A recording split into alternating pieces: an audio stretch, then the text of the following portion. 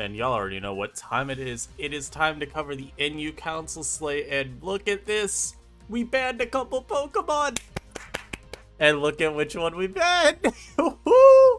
I've been telling y'all, and it's really funny. I'll talk about this a little bit more later, as in like a minute or two.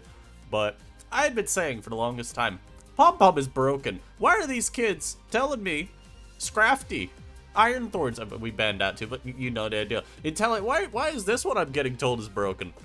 Pom-Pom's the only mod I hate. And look at this. It may be a month late, but let's pop people. I'm going to talk about this council. Of course, you've been enjoying the content.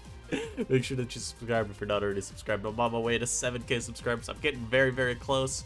I'm like 300 away, so I know if everyone watching right now helped me out, went and subscribed, hey, we'd hit that tonight. I think that'd be really cool. And of course, ending your goal is 10K, so hey, join that movement. Subscribe today. So, we're going to talk about the ones that got banned first. And Iron Thorns and Pom-Pom are the two. So, how did this slate end up being created? I think is a good first question. Well, one, we wanted to revote on everything we unbanned, because that's just good due diligence on our part, even if we didn't necessarily think that all the drops plus all the unbans needed a vote. We wanted to still vote on these specifically, since we just voted to unban them, wanted to give a little bit of a checkup. And then we looked at the most egregious of the undrops. We felt that Pawmont and Lucario were the most on paper and in practice through what we'd seen in tours. Problematic of the bunch. And then Drought and Pom-Pom were thrown in because of like recent tournaments, where Pom-Pom has been kind of busted for a while now, in my view, based on tournament replays and just my experience using it, facing it on the ladder, etc. Drought, meanwhile, is something that had been picking up, like we talked about, very late in January, about mid to late January, actually, and even post Hisui and Lilligant ban has still seen pretty successful usage, so thought it was a good idea to vote on that too. Now, Iron Thorns got banned, and I don't think that Iron Thorns' ban is necessarily very shocking. The tier hasn't really gained anything that can help us check it. Like, if I'm looking at... Hold on, let me do this. I want to show the VR real quick, because it just shows us the drops here. So, if I go to Viability Rankings, and I look at all the new drops, can we please reference what here helps versus Iron Thorns? I mean, we got Scarf Legion, which I guess counts. I guess. Inteleon is faster and offensive pressure. I mean, a lot of these mods are faster and offensively pressured Thorns. A lot of the issue with them, though, is many of them are Terra fodder. So, like, Terra Fairy is pretty good at screwing up with Lucario and Pawmont. Those are going to try and use a fighting move to revenge kill you. Obviously, Iron Thorns most commonly terastallizes into a fairy type, so that's not very helpful. Grimmsnarl deals with the same issue. Sucker Punch doesn't really mess with you when you just turn into a fairy. Eggialola is a bit more curious because it's slower. It technically has Leaf Storm to hit you with, but Iron Thorns are just going to have Ice Punch, so that doesn't really work. Hisui Decidueye, if it's defensive, it might tank a hit. But I ask you, what does it do in return? You know, because defensive sets are running like triple arrows, knockoff, roost and default, so that's not very helpful. And in Indeedee, although it's a good offensive answer, one, it's, you know, unless you're Scarf, you're just outsped after a DD. But two, it's one of the best enablers, because denying priority as a means of revenge killing Iron Thorns is just very, very consistent. Take away options like Lucario, E-Speed, potential bullet punches as well, although that move is kind of niche. It'd like maybe be run on Luke, maybe Hitmonlee, but they've got better things to run. Like Hariyama, we're not talking about very, very prevalent sets here. So I think it helps too for Thorns' ban case that terrain had remained really, really potent, and that kind of carries over to Pom-Pom as well. But with terrain being so good, grassy terrain in specific, Iron Thorns really benefited from this, because one of its issues might be that as it's trying to set up, it takes a little bit of chip. Like, if you're trying to set up versus defensive Pokemon, it's not too uncommon for them to try and trade a little bit versus you, and at least weaken you into range of a priority attacker, especially if you try and threaten the Terastallize. Teams will try and intimidate pivot around it as well. We've seen that with Pokemon like Quillfish and Tauros Paldia Aqua, sometimes you throw in Blaze there too if you want. And with the most common Scarf for being Flygon, that's one of the premier revenge killers. But if you've got grassy terrain, you don't even have to Terra to tank an Earthquake. Like, you just live one. You take like 80, mind you, but you live one, and that's really good. I actually think, and maybe I'm wrong on the thought processes here of why people have been running this set, but it makes sense in my head. So I pointed this out in I think it was yesterday's video. We talked about some of the in-UCL games. Special attacking Flygon. I think one of the reasons people are running that is because you bypass Thorns' potential grassy terrain support. Obviously, it can still just Terra Fairy, right? It can still Terra Fairy and mess you up. But a lot of Thorns players are willing to get greedy. We've seen so much Stealth Rock Flygon. It's almost always on a Scarf set, where they just throw it on there as a filler move. You don't really need anything other than U-turn, Earthquake, and a Dragon-type move. But they'll throw Stealth Rock as the last option and just say, sure, here's my rocker. Otherwise, I've got Spikes, or I've just got, like, maybe I'm running a very strong offensive team, and I just have a ton of threats. And I have rocks here. Basically, it's just the, you know, hey, I should break Focus Ashes, right? Helps for a little bit of chip, too. But special attacking Flygon's a cool option that similarly sets rocks, but maybe Thorns users will get greedy versus you. They'll think you're Scarf, and then they get popped by an Earth Power, and then you just die. So I think that's been a cool adaptation to see, but all in all, I mean, it's not like it's really limiting Thorns, and overall, I wouldn't say it's a particularly great set, just given I don't think pure utility Flygon is very convincing in this gen. I think that No Roost kind of sucks. I think Flygon as a special attacker is very, very lackluster. I am not working with the 80 base special attack Pokemon and calling that a threat. I'm just not. So that's a little bit troubling. It's not meant, of course, to be a breaker or anything. It's just kind of... I don't think you maximize Flygon's potential very well with that set. So although I'm content to see people use it, I think it's good to see the general adaptation, and it's clearly functional. I don't think it's like this god tier saving the meta adaptation. But yeah, with terrain still at a high point and Thorns not really gaining any defensive counterplay, and the offensive counterplay not really being the most incredible. I mean, we've even seen Terra Dark Iron Thorns get a little bit of run, which is very funny if you're trying to deny Psychic users. Mostly Indeedee is what I'm thinking about here. If you're just trying to set up versus Indeedee, being able to Dragon Dance up is very, very funny. So, yeah, Mon got banned. They just felt very cut and dry to me. I thought it was about the same threat level as when I originally voted to ban it. So, it made sense to me to just ban it again. And then Pom-Pom. Remember a little thing I talked about all through January? Once we hit like the midpoint through the end of the month, I'm just like, I don't know why we're voting on these other Pokemon. Iron Thorns was like the exception. I felt pretty good about banning that. But for a little bit, I'm just like, why am I getting talks about Glowbro? I don't care about no stupid Glowbro. Get this dumb bird off my screen. Like, Pom-Pom has felt... I've seen a couple people... I want to talk about this a little bit real quick, because I saw some people asking, why Pom-Pom now? Why not ban it last month when it was arguably better? Well, for starters, and I will reference this too, I would love to hear what here is like making Pom-Pom worse. Thorns? Terra Ground is one of the most common terastallizing types, so I don't really buy into that. And then what else here? What else here? There's some offensive mods again that they'll limit setup, but Pom-Pom was never meant to try and set up versus these mons anyway. I mean, they're just more strong special attackers. Like, that's never really been the setup target, unless you're talking about, like, quivering up versus maybe, like, a Goodra that you think will Draco in pre-DLC metas. A lot of special attackers that are that level of, like, powerful, you'd only try and set up on if you think that they're gonna use a stat-dropping move. I mean, we've even seen, like, Oricorio in the meta when we had Florges originally. Maybe you try to set up versus like Specs Florges, but that's because you resist the move. So I don't really buy these as particularly great drops to limit it, because they don't really do anything. They're just kind of there to exist as, hey, I mean, you get the double switch, then congrats, you are preventing setup there. but most special attackers that are of that ilk would still do the same. So I don't really think that works as, you know, counterpoint. And so I look back to just Pom-Pom last month, and I'm like, what really has changed then? Terrain is still great. It still works really, really well in grassy terrain teams, which, you know, again, with Thorns especially, are super dominant. And I haven't really been convinced that the meta is bulked up enough to where Quiver Dancing Pom-Pom just does not auto-win you a lot of games.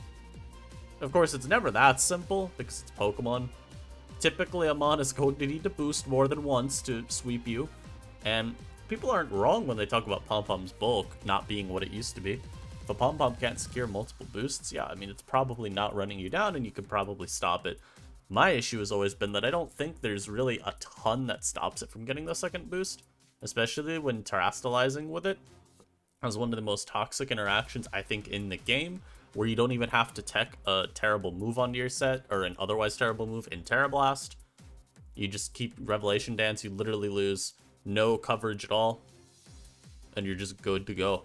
Like, I can have randomly a water move on my set, randomly a ground move, but it doesn't come at the expense of at some point having that electric move on my set, which is pretty annoying. And if we want to talk about, too, Pom-Pom in comparison maybe to last month, I know Snorlax obviously wasn't very common in NU last month. I mean, that's why it fell to PU. But it completely falling off the face of the earth has done a lot of good for Pom-Pom because it's one of the fat mons that could trade with it.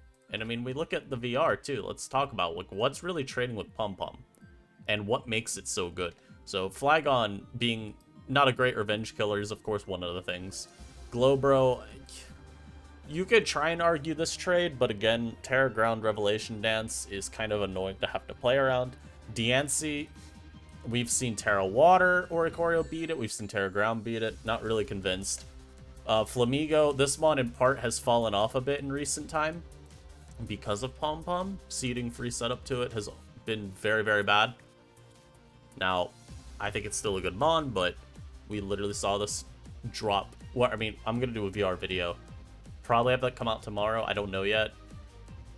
We don't have the update done, so I'm just gonna do my own opinions, but Flamigo is projected to drop to like A- or something, and lots of that is Pom-Pom.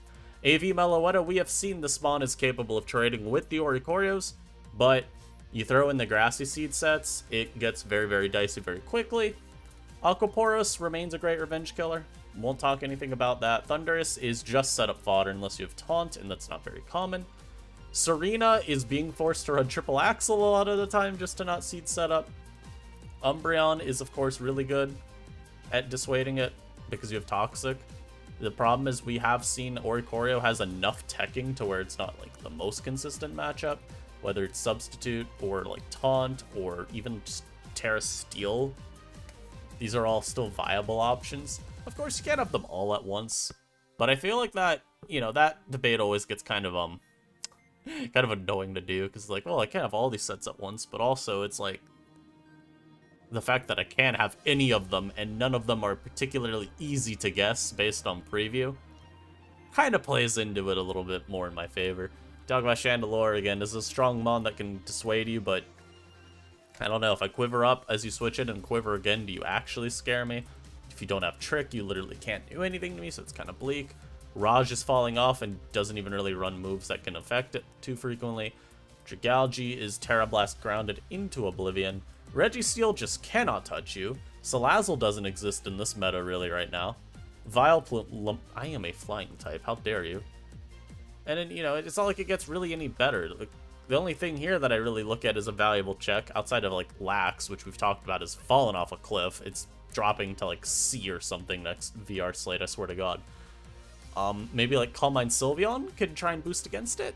You've got like Switcheroo or just, you know, Switcheroo Toxcorp or Choice Scarf Klefki, I guess. Same with like Scarflor, not Scarflorgus, God. I guess that would work, Zillard's Trick, but you've got like Calm Mind Florgus maybe.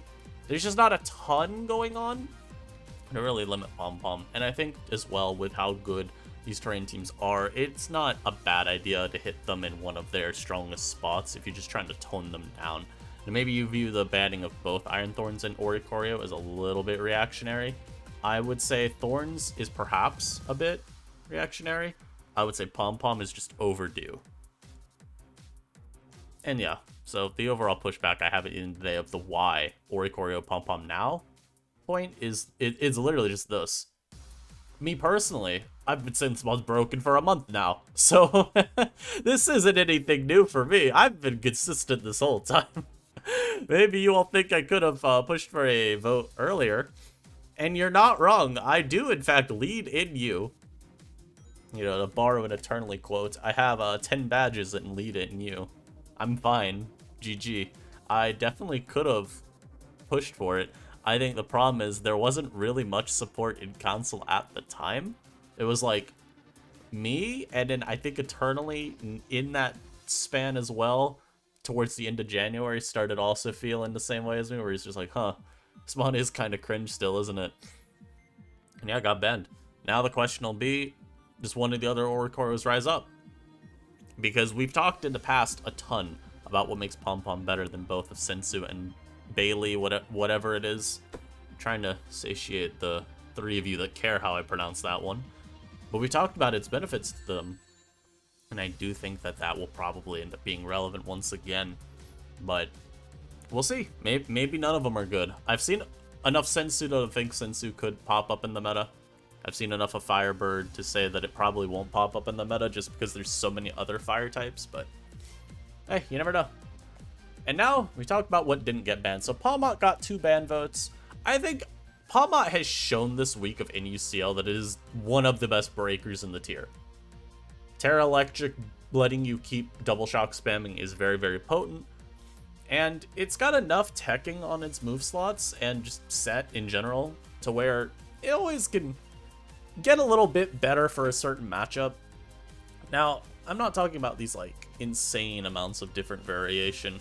There's like Natural Cure Rest, for example, versus Volt Absorber Iron Fist, then you could throw that and have like Mach Punch as a last move. You could have Knockoff, you could do Scarf or Band instead of Life Orb.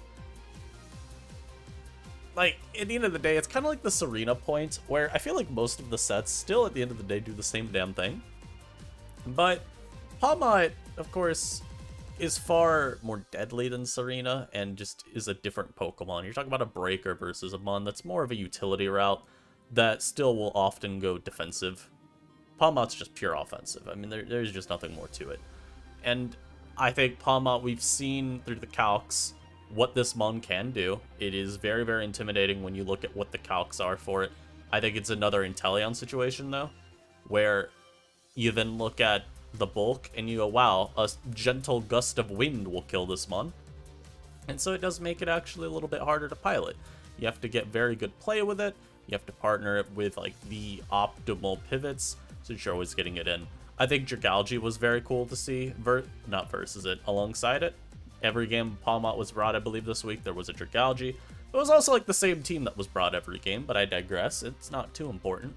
I can even show you that right now. Let's open this up. There's like 3 or 4 Palmot games that I have seen. Okay, good work. RBY player, don't really care though. Let me see, where is the games? Was this one with a Palmot? No, not at all actually. I covered that game. Wow, I'm so smart. So here was a Palmot game right here. Y'all remember this from yesterday's video. Palmot plus Dragalge. And then we've got, I have to remember which games, because again, they use like the same damn team each time. Should be page 2. Not you. Not you. I think it was maybe this game? Yep. Once again, same team. Palmot plus Dragalge. I don't think it was you. No, it was. And in this game, they just made it a Registeel instead, because Registeel's better. But no ground immunity is L cringe. But y'all see the point. The pivot support works very, very well for Palmot. And Dragalge, conveniently, like, feasting versus Vileplume is nice. Plume you can 2-shot with Ice Punch on the Switch, but having a mon that just explicitly beats it 1v1, and since you're so good at forcing it out, could generally just get you free momentum on an incoming steal, is nice. I ended up voting not ban, though. I don't think the speed tier is good enough for how good it is offensively to where it's, like, offsetting the complete lack of anything defensive going on. Flygon being our best Scarfer and being able to just always keep it at bay is also very nice, especially, again, since this mon is Terra Electricing like 99.9% of the time. I do like, from a defensive counterplay standpoint, or not even defensive, from an offensive counterplay standpoint, that Pom-Pom's going offensive Terras. Just because it means, like, man, most of the time, I'm safe to EQ that Mon with my damn Flygon, okay? My Scarf God can come out and EQ you, and I'm not worried about you turning into a flying type. My Meloetta can Psychic you, and I'm not worried about you turning into, like, a Steel type. I mean, obviously, you're losing the weakness to Psychic, but still, I know you're gonna be an Electric type, at least. It's easier to chip you into range of that when you're not resisting the move, so there you go. Scrafty, also not getting any ban votes. I think since Bulk Up is typically viewed as the best set, in the meta so fast-paced, it is kind of hard for those slower setup sweepers to feel particularly dominant. However, I do think Dragon Dance Scrafty could very quickly and very easily step up to prominence. We just haven't seen a ton of that. I think we've seen maybe one game of it in NUCL this week, if my memory's not betraying me. So I'd say be on the lookout for Scrafty still. Even though it's not really taken the meta over by storm, it is still a Pokemon very, very obviously worth watching out for. Because, yeah, I mean, it's probably one of the best Terastallizers in the tier. Especially when you look at its dual stabs and how constrained, I would say, the switch-ins to it are. I think it helps that Plume is so good right now. I think it helps that Plot Glowbro is so good, and at the very least you can just Terra Water and drop your weakness to knock off. And you boost faster, so you should be able to get into range of two-shotting Scrafty before it can get into range of two-shotting you. All of that. Inteleon, not even a majority ban vote here, not even a 50-50. We have... Are we finally, like, improving as a council? Are we over this Mon, please? I'm still looking at you three Zoomers right here in a row, and then GXC. He's a Bills fan. That's a fate bad enough itself. I'm still looking at these three right here, and I know you're rigging the vote. I already know. I'm kidding. I'm also not kidding. How dare you? Anyhow, I don't see what's changed in 1 week to make Inteleon look more broken. I really don't. I know some of them just think Inteleon's still broken. It shouldn't have been unbanned. Although, some of them voted to unban it. I think. Anyhow, perhaps you would say the same thing here and go, what has changed? Well, there are actually a couple things that have changed here. One, Legion is actually like a good defensive answer to Inteleon. Yes, it is Dark Pulse. It's not running Dark Pulse right now. And starting to run Dark Pulse on sets does actually have some drawbacks. Does it mean you're dropping Ice Beam entirely? Well, probably no, because that sounds kind of ass, right? No Ice Beam so that grass types can check you even more easily. Yeah, that doesn't sound very good. So, you're dropping your secondary water move. And that's kind of not the best either. It's not like... This is not some huge drawback. I do want to emphasize that. This is not something huge that limits Inteleon to the ends of day. But... the ends of the earth, not ends of the day. But it is something that I think is still worth keeping in mind, because it means now you either are running Hydro Pump as your main water attack, or your only, and that's not always ideal. Because Hydro Pump, little guy named Accuracy here, yeah, it's not a very consistent move. It misses a lot. So that can cause Inteleon to become a little less reliable when you don't have the weaker but still pretty strong option to fall back on. And then if you drop Hydro Pump entirely, well, okay, now you don't have that to potentially get some certain Okos and 2-hit KOs that you need. So Legion helps for that. Hisui to Sid, I mean, it's another grass type that can go on teams. Yes, it gets Ice Beamed, but at the very least it is more counterplay. Same with like Eggy Alola, where you punish it for locking into the water moves very, very effectively. And the meta's just way, way, way, way favorable to offense through both team types and even new drops. You look at Mons that dropped, we have both Lucario and Palma that are pretty common users of priority moves. Gallade, I guess, as well, you could throw in there. Because, like, Shadow Sneak is fine on it. Agility sets as well. And if you want to talk about even, like, we could talk new Scarfers as well. I mean, Legion happens to run Scarf a lot. Yes, it doesn't have coverage for Inteleon all too commonly, but, bro, I will Terra Water Wave Crash you into the Shadow Realm. I guarantee that move does, like, 75 minimum or something. Something insane like that. Just got like Sucker Punch, Grimmsnarl back, E-Speed Lucario, Mach Punch here. Unburden Hitmonlee is the thing here.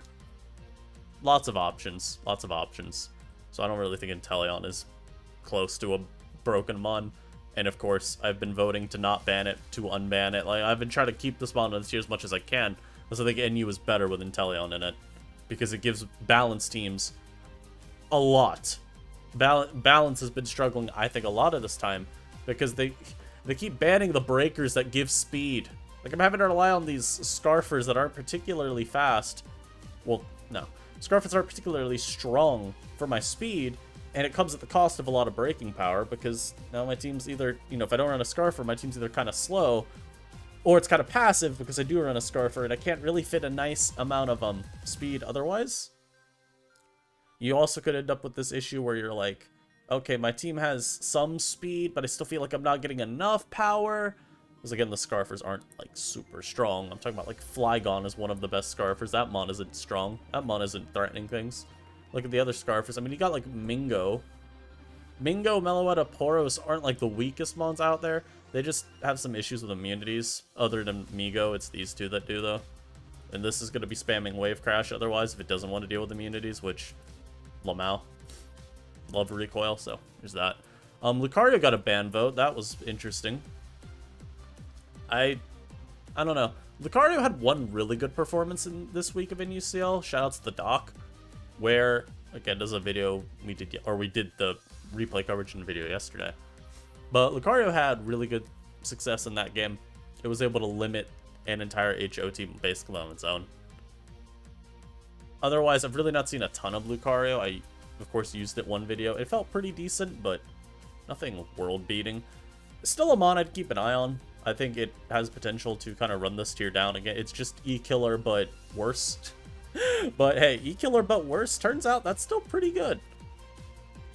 We'll be we'll be monitoring it, but I'm not entirely sure Lucario is, like, actually a huge threat yet.